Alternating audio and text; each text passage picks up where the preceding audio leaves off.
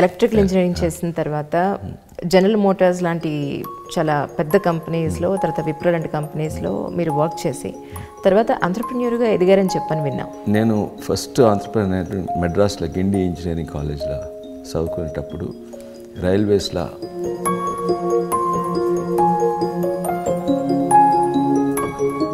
దాని తర్వాత అమెరికా పోయినాం. డిఫెన్స్ ఏరోస్పేస్ కంపెనీలో పనిచేసుకుంటా నేను సైడ్ ఓ బిజినెస్ స్టార్ట్ చేసిన. ఈ ప్రాసెస్లో మీరు రాజకీయాల్లోకి రావాలి అని అనుకోవడానికి ముఖ్య కారణం అంటే ఏం చెప్తారు? రాజకీయాల లైఫ్లో నాకు ఒక పొలిటికల్ లీడర్ ఎవరు కూడా పెద్ద ఇన్స్పిరేషన్ లేరు. ముఖ్యంగా నాకు ఇన్ఫ్లుయెన్స్ చేసింది ఏంటంటే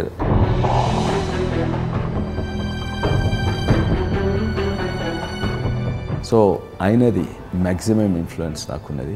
నిజమైన ప్రజాస్వామ్యం ఇంకా మనం అచీవ్ కాలేదు, అండ్ అది అచీవ్ కావాలి, దాంట్లో నాది ఒక పాత్ర ఉండాలి. మీరు ఎంపీగా ఉన్నప్పుడు చేవెళ్లలో మీరేం చేశారని అంటే ఏం చెప్తారు? ఐ రియలైజ్డ్ మన స్కూల్లో ఫెసిలిటీస్ ఆర్ నాట్ వెల్.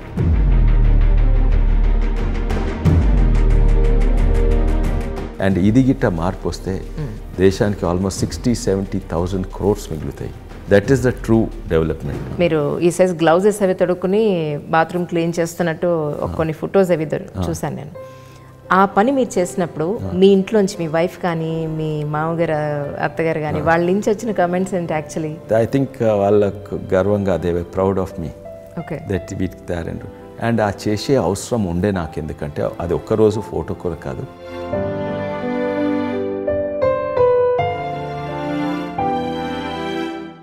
ఆయనకు తోడు నేను ఉండి చేసినాను. మీరు ఎస్పెషల్లీ రెడ్డి గారు లంచాలు తీసుకోరు, లంచాలు ఇవ్వరు, బాగా పని చేయిస్తారు, సిన్సియర్గా ఉంటారు, ఈయన తినరు మమ్మల్ని తిన్నెవరు అనే పేరు సంపాదించుకున్నారు మీరు. Initially I was extremely strict అనమాట. బట్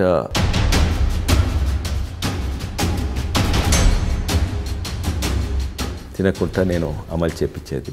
మీ రాజకీయ ప్రస్థానం టీఆర్ఎస్ పార్టీతో మొదలైందని అనుకోవచ్చు ఒక మాటలో చెప్పాలంటే. కానీ మీరు రీసెంట్గా టీఆర్ఎస్ పార్టీలోంచి బయటకు వచ్చి కాంగ్రెస్లో జాయిన్ అయ్యారు. దీనికి ముఖ్య కారణం అంటే ఏం చెప్తారు?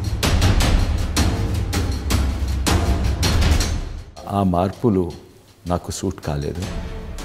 ముఖ్యంగా ఏంటంటే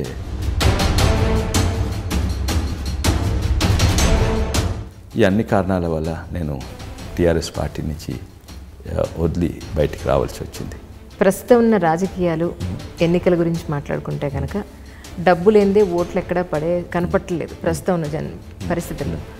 మీరు మీ మంచితనం, మీ ఎడ్యుకేషన్, మీ సాఫ్ట్ నేచరు, 10 మందికి హెల్ప్ చేయాలనే ఈ నేచర్లో మరి ఈ ప్రస్తుతం ఉన్న పరిస్థితులకి ఏ విధంగా మీరు నెగ్గుకుంటూ రాగలరనేది నాకు అర్థం కాలేదు. హోల్ ఇండియాను మార్చిండ్రు మన తెలంగాణ ఎలక్షన్స్.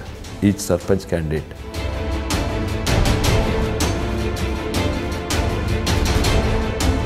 అట్లా చూస్తే ఎంపీ ఎలక్షన్స్ 1000 కోట్లు ఖర్చు పెట్టగలరు. మీ ఇద్దరు మ్యారేజ్ ఎప్పుడు? మీది అరేంజ్డ్ మ్యారేజ్ అని తెలిసింది నాకు. మీ పెళ్లి చూపులకి వచ్చినప్పుడు మీరిద్దరూ ఏం మాట్లాడుకున్నారు? చాలా మంచి సంబంధం అని అనుకున్నారు. అప్పుడు ఆ టైంలో Apollo was not very big.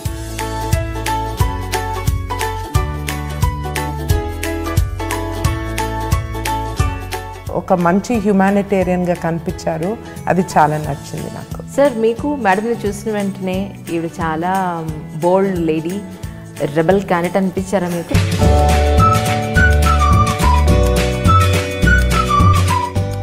అనిపించారా లేదా? కానీ వాల్యూస్ మెయింటైన్ చేస్తారు తను అని అర్థమైంది. మొన్న మన బోర్డర్లో జరిగిన యుద్ధంలో సైనికులు వీరమరణం చెందినప్పుడు అపోలో హాస్పిటల్స్ నుంచి మీరు ఒక డెసిషన్ తీసుకోవడం జరిగింది. హాస్పిటల్ మీరంతా కూడా. సార్, దాని గురించి ఒక్కసారి మీ మాటల్లో వినాలండి. Not just in material, government pay చేస్తారు, it's not the thing. But ఆ సెంటిమెంట్ వచ్చి మేము మీతో ఉన్నాము, మీ నొప్పి, వీఆర్ ఫీలింగ్ యువర్ పెయిన్ అన్నట్టు ఒక మెసేజ్గా. అండ్ చైర్మన్ చాలా రేర్గా సోషల్ మీడియాలో వస్తారు. బట్ ఈ మెసేజ్ అయితే మేము చెప్పినాం, this is from your voice, because it's as the head of the family, it's a very important message.